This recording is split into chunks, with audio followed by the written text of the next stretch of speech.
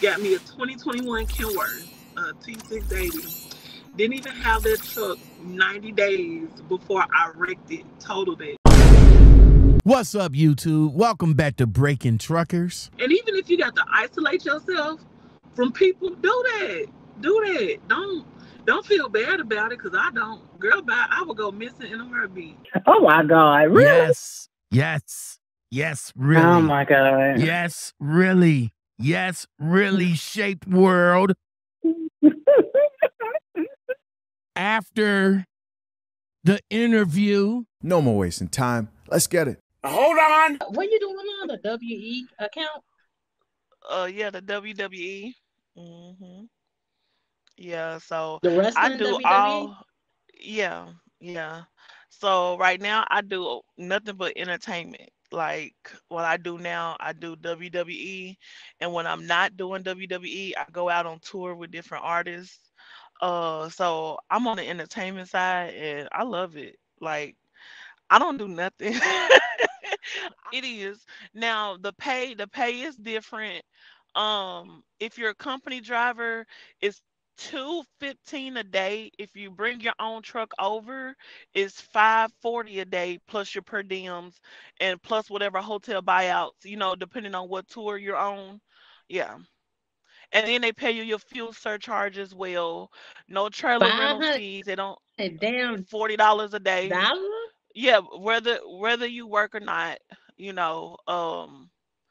still get your. But I mean, you're right, because a lot has happened to a lot of us collectively. At different things. Family. Just life. Really, just in general. And so a lot of us, we all still keep in contact. We all still talk. We all still good friends. We all still got the same mindset and motive when it comes to doing truck or feeding the homeless. We just needed to get back together, really. It was just a matter of everybody, getting back together. Me and Choice, we came up with the idea when we were in Dallas for the truck show. That was some years ago, like 5 years ago, 6 years ago, something like that. Yeah. And we went to Matt and everything like that, and we had so much food left over. And I'm in the kitchen cleaning up, and I'm just like, and I said, Choice, I said, I don't want to throw this food away, because I said we were downtown, and I said we seen a lot of homeless people down there. I said, why not we just box this up and go down there and just feed everybody? So it was just it started as we just didn't want to throw away all the extra barbecue and everything we had at the house after everybody left, and it was just something that it was just there, and I think got me a 2021 Kenworth, T680. Didn't even have that truck 90 days before I wrecked it, totaled it, because I was going through North Dakota this year. It was earlier this year, the crazy part. I was going through North Dakota. Oh, was it? Yeah. And it was a real bad snowstorm, and I got caught on 94. And as soon as I crossed out of Wyoming going into North Dakota, I got maybe 8 miles into the state, and the truck in front of me rolled over because the winds picked up. It was whiteout conditions. The truck in front of me rolled over. So for me to stop, I hit the brakes, because at that time I had a load of steel beams in a trailer. So I didn't want to swerve, so I hit the brakes. And when I hit the brakes, I slid off the road in a ditch. Just go, girl. Live your best life, Shape. You only got one. You can't sit here and work and be in this truck forever. Don't let life pass you by. No, ma'am. Don't be scared to get out and leave the country. On the wheel. That ain't the plan. Yeah. First thing first, man, I got to give it to you. That was a hell of an interview. Hell of an interview, Shape. Hell. You sure it kept skipping? It kept skipping so much.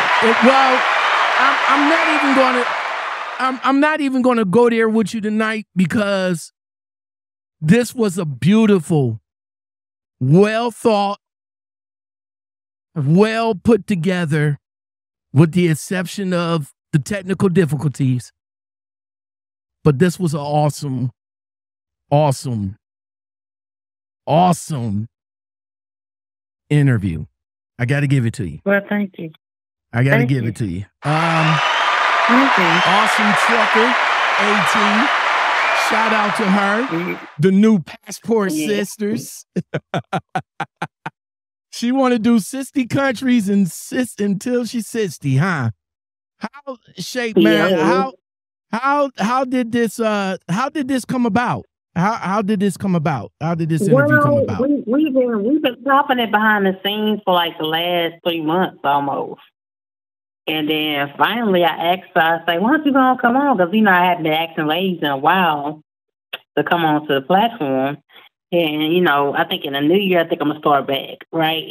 And, she been talking me about the job, but she never did broke it down in detail till like last week.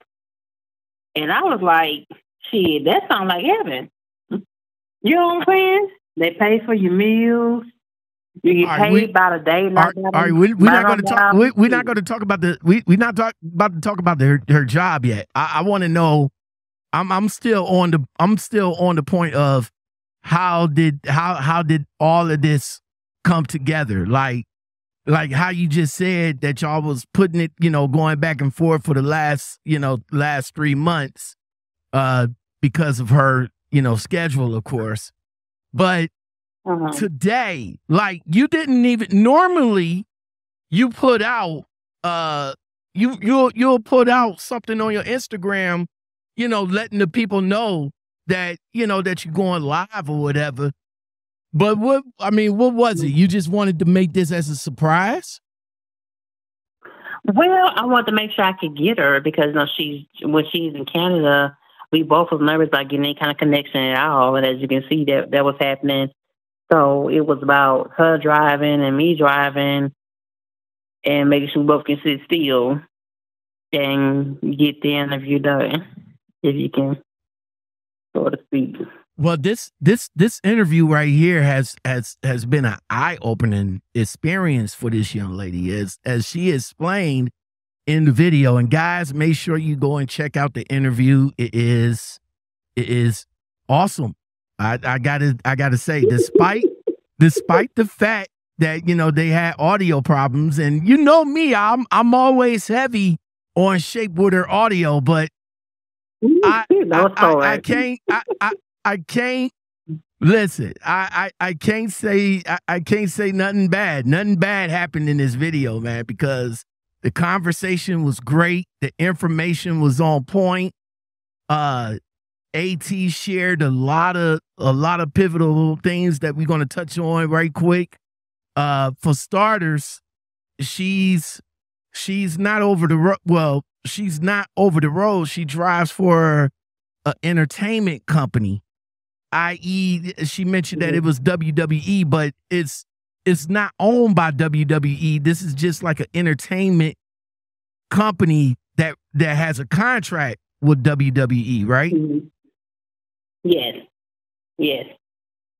But they also do other entertainment artists like Blake. She mentioned Blake Shelton and a couple other artists that they also promote and do.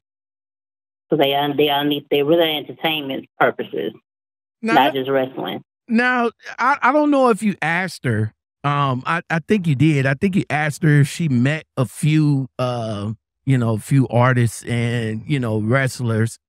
But let me ask you this right quick. Do you, after the whole and everything, and you continue to, do this sort of job, does it just becomes like, you know what I'm saying? Like, like at first you'd be like, oh, okay, yeah, I met Ronda Rousey. I'm going all over the world. I'm traveling with all these wrestlers and being in the arena and got my stuff for free and all like that. But then, of course, us truck drivers, when we've been doing it for so long, like for a new truck driver that comes in, we go to Florida and be like, oh man, yeah. But then you go back to Florida, it's like, I've been there already. Do you think did you get that kind of vibe from her when you was talking to her about her travels with the entertainment company? It was always like positive vibes. You know what I'm saying? It was never nothing negative to say. That's all like, it's probably too good to be true. And she's like, now, sis, it's true. You know what I'm saying? And she keeps telling me that. But you know, I've been through so many bad companies and do this and that. So I don't know. I don't know. Well, I don't know. From what I heard, I mean, not only that she living her best life traveling, but sounds like she found her foot in trucking now. Because I mean, I actually met Awesome Trucker. I met her at Love's years ago. We was part of the Zello group, the Stoop. And yeah, you know, she would come, you know, she would come in, she would do cooking videos. Like, she'll actually do full course meals in the truck, man. Yeah, she most definitely will. So, all right, so of course this type of trucking, on the entertainment side, because that's a whole different division. And that's something that I haven't even touched on as far as, you know, getting companies like that on to Make the Call series. I think I'll start looking into that next year. Yeah, you need to. Yeah. You need to. Yeah. I would do that. All right. So with this particular company, I mean, is it easy? Did she mention anything about how easy is it easy to get in? Is it like any other recruiter that you'll call? It's a little tedious to get in. They don't really, like she said earlier, they don't really hire just anybody to jump on. It's a little bit tedious. Just kind of like you know how Landstar is. You know, they check all the bells and whistles a little bit tenfold. Okay. So this is not like out of school jump right into their truck type deal. This is like you got to at least have some trucking experience, like maybe like 3-4 years at least. I think when we talk about, I think it's 2 years. 2 years. Okay. I think it is. I think it's 2 years. Okay. All right. Well, like I said, I'm gonna go ahead and look into that starting next year. Shape, man, let's talk about let's talk about truckers feeding the homeless. She did mention how it started and how it progressed now. I had Choice Mass on the show when they first did it. Like they had an Airbnb. It was a couple of guys from the Stoop. They all met up to go to the truck show. And they just, you know, they had some extra food and they was like, yo, why don't, you know, instead of throwing away, like, you know, how restaurants do, you know, they was like, yo, let's just take this out and just give it to the people. And they had success with that. And then they came back again to do it again. I think the pandemic kind of shut down operations when they was planning on doing it for Baltimore, if I'm not mistaken. But where how did she explain how all of it came together and where they at now with truckers feeding the homeless? Well, she said her and Choice was the ones that really kind of brainstormed at it, and everybody just kind of fell on in behind, you know, showing support. And you know, they just came together. You know, on the live, she said they started LLC for it, I think, successfully. I think it's LLC, a non-party. You have to watch the video, but you can hear it through the audio. But so it really was their idea, and you know, they brought Liam approach for support, and it just kind of something they just fell in love with doing. If you go back and watch the videos over the years, and they did do it all collectively, they did do a lot. Yeah, they did. Videos, they had pallets. Yeah, they did a lot. Being delivered to the houses. They had pallets on trucks, real life pallets you see in Walmart, and distributions delivered. So their whole heart was in it. You know what I'm saying? So of course, as a matter of fact, if I'm not mistaken, Choice Mass just dropped a 3-part video on his channel. So guys, go over there and check out Choice Mass. Truckers Feeding the Homeless. Baltimore, actually. They actually got Baltimore out the way. They linked up with one of the homeless shelters and put it together. They gave out clothes, socks, shirts, shoes. I don't know about the shoes, but shirts, socks, hygiene packets. This was a real nice thing that group of truckers that came together to do that. So definitely go over there and check out Choice Mass. Here, on his channel, he has a little bit more detail. It's a 3-part video. So definitely go over there and check it out. Back to Awesome Trucker, man. Man, she was in an accident. Wow. Yeah. And a real bad one. And you know what? Yeah. You know what? For as long as we've been out here,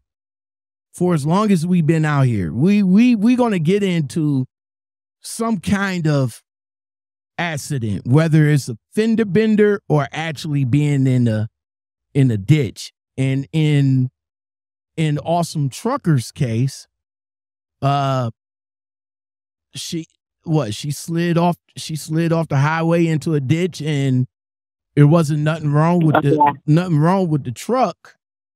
You know what? We're gonna just save that part of the information for your video. So guys, if y'all want to know the rest of the story on Awesome Truckers miraculously, because it was a miracle, I'm gonna have to say that she survived that accident. So definitely go over to Shape's channel and peep out that part of the conversation. But overall, Shape, I'm gonna have to give it to you, man. I'm gonna have to give it to you. Awesome conversation, guys. Definitely go over there and check out Shape World's channel, Shape World 15 on YouTube. Great conversation with the Awesome Trucker, man. Great conversation.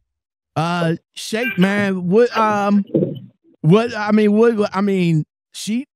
She's from what I was in the whole live feed, and I'm over here like inspiring. So before we get on up out of here, did she inspire you, man? I mean, what's up now? You gonna become a passport sister? What's up?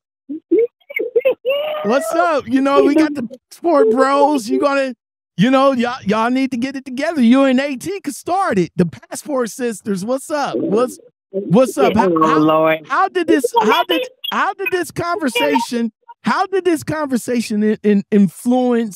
influence you and incited you? And tell me a little bit about how you feeling right now.